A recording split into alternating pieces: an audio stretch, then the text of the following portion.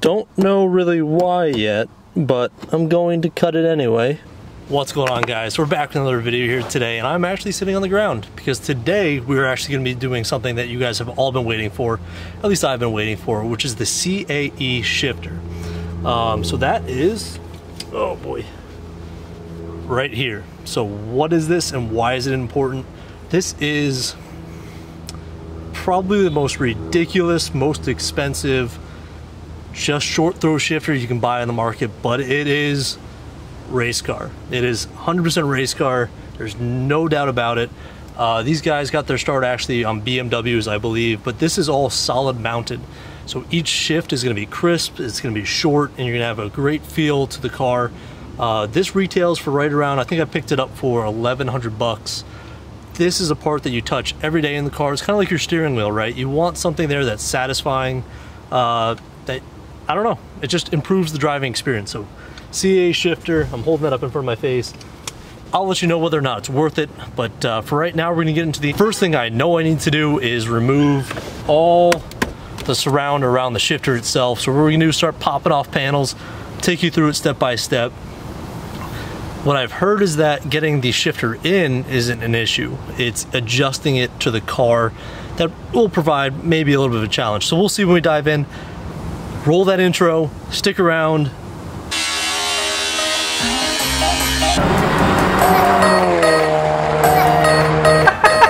Your video? Look at your time lapse.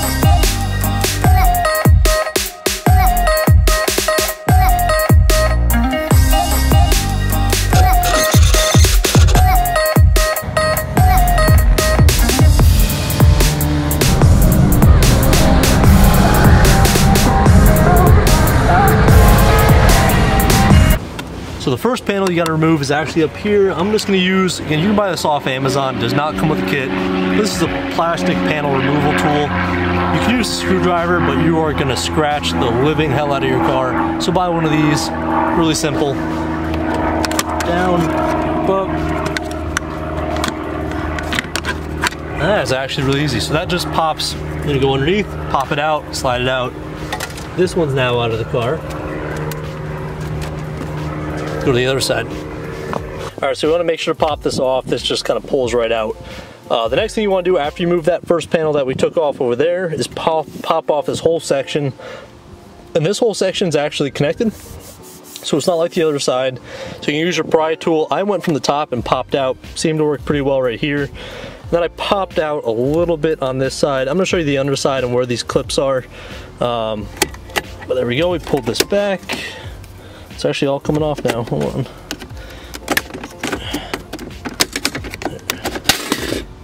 There you go. So underneath, we didn't break anything, which is awesome for once. So you have a pop clip here, one up here, and you have two much stronger ones on this side. Okay. Toss that down here. It's having us actually remove this passenger airbag panel. So we're going to use our pry tool again.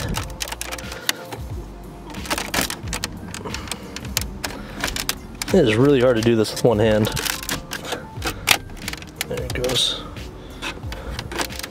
Oh, I had to take a quick break there. This clip, or this piece right here, is an absolute pain in the ass. So there's one clip here. There's another large one right here, and this is the one that gets stuck. So essentially what you need to do, because I'm not doing it again, is use your pry tool. You'll definitely need a pry tool. Go in and then pry straight down. Do not take out the other side. Only do it from one side first, pry it out, and then it'll pop out the rest. So it should.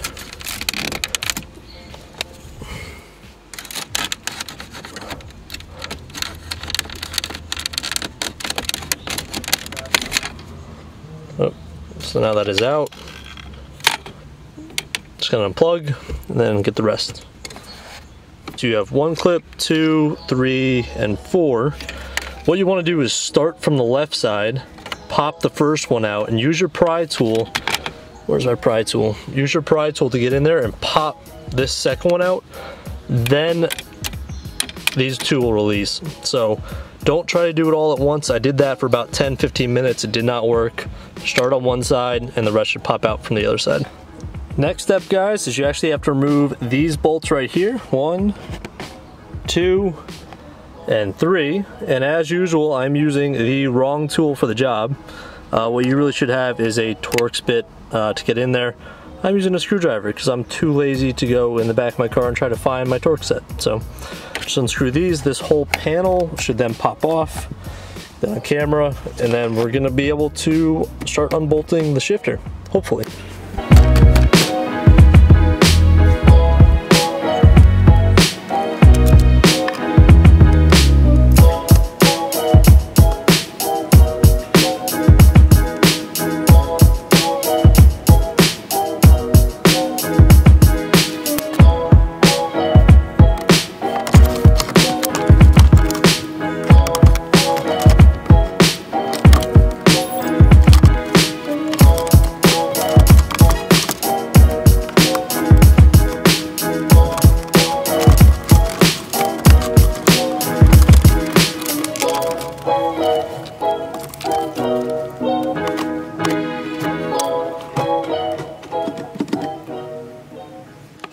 Well, there you have it. So again, to get this off is really not that difficult. I've been out here for right around 30 minutes.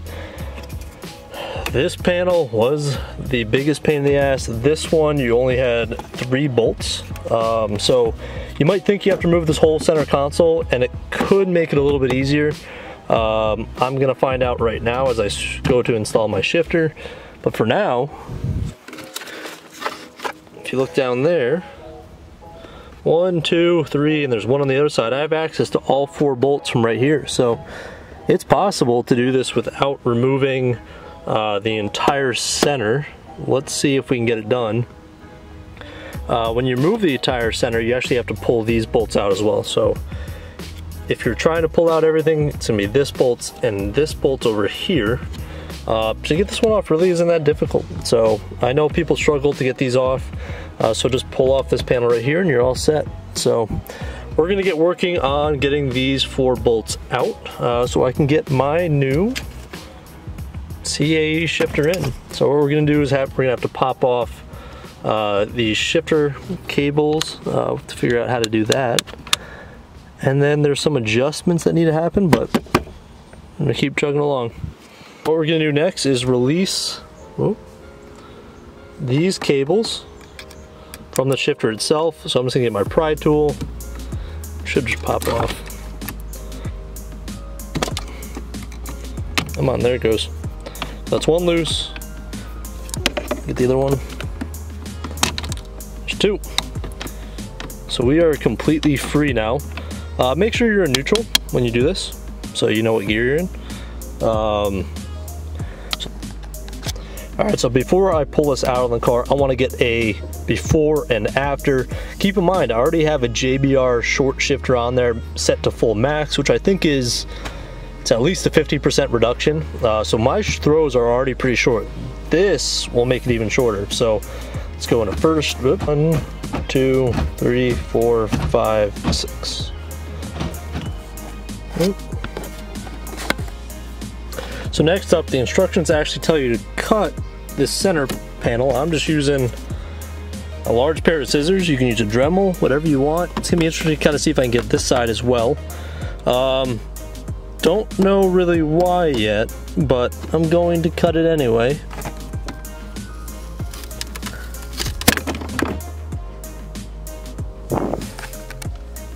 Uh-oh.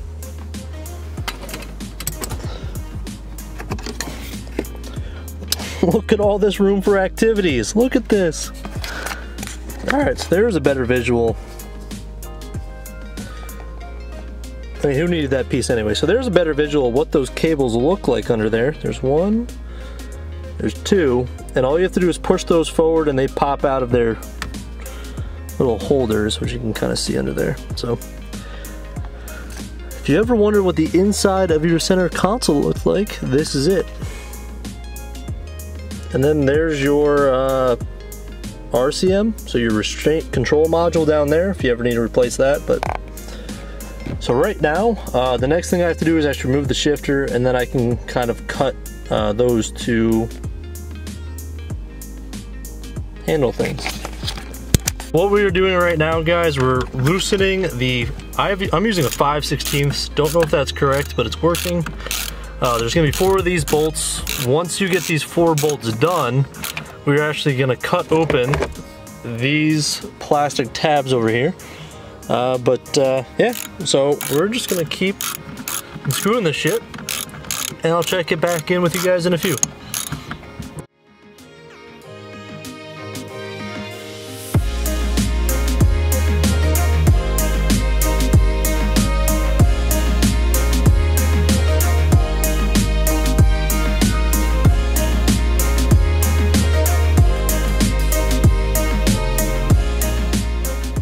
Probably what you guys want to do is have a 10-inch on hand, a 10-inch extension on hand. These bolts are pretty far down there. You don't want to get everything ripped apart and then have to put it all back together again to only to drive to the hardware store. So, should be everything.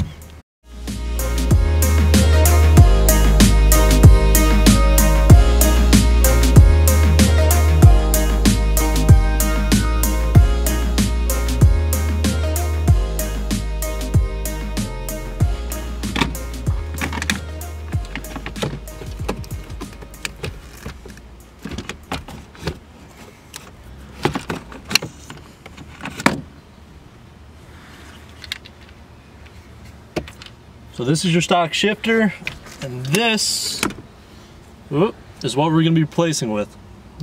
And this is what we're going to be replacing it with. So excited to get this in the car. Against 4 bolts, and then you have to do a bunch of adjustments. So hopefully the adjustment goes pretty well. We're going to slide this one in, bolt it in, and be all done. Alright, so what we're doing to get these off, as instructed by the manual, again, you have some metal, I'm just going to call them clamps, that's not what they are, but you have some metal pieces that go on this end instead of the plastic, giving you better shifter feel. I am just using a pair of tin snips, so your best bet is probably a Dremel.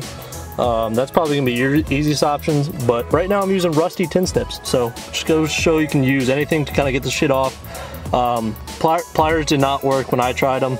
You're going to need something to actually cut in, because this is, I'm going to say, molded or adhered in a way that you need to kind of cut it off. So you can see we got one of them almost all the way off. I'm just gonna have to peel back some of this plastic. I left it on to kind of show you guys what we were doing. Next one, more or less the same story. It's just gonna be a pain in the ass, guys. It's gonna take you probably 15 to 30 minutes to get this off, but I do believe it's worth it to get the metal bearings on there, or metal clamp pieces on.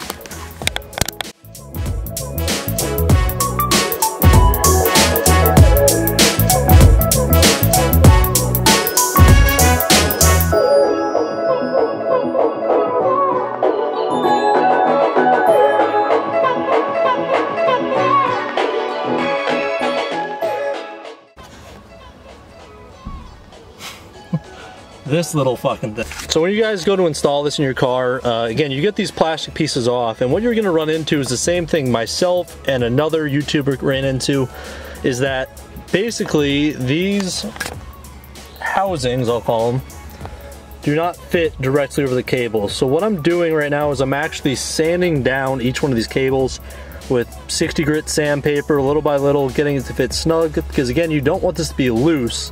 But it's a big pain in the ass. So don't be afraid if these do not fit. Don't freak out. Don't cut anything.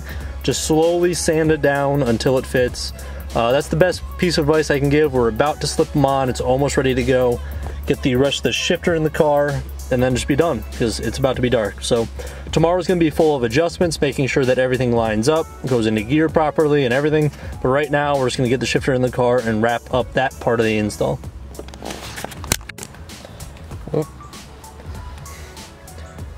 So right now we're just putting these set pins in. So again, you want this to line up. There's two, you can see, let me line it up right there. There's 2 indents in the cable itself, so that's where you want those 2 pins to fall. Once you get those 2 to line up, you can see it from the top. I would put a shirt down, just like we did here, in case one of those pins fall. Again, you'll lose it forever. So put something down to catch everything just in case. Again, that's gonna wrap up today, guys, and we'll check in with you guys tomorrow. Oh, that's why you have to cut that out. So it has to go through.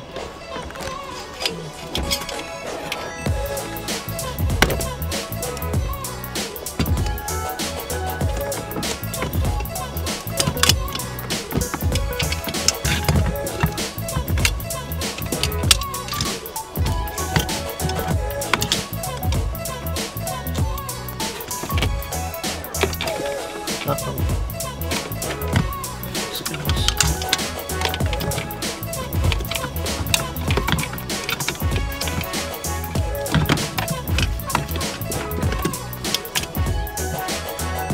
And we're done.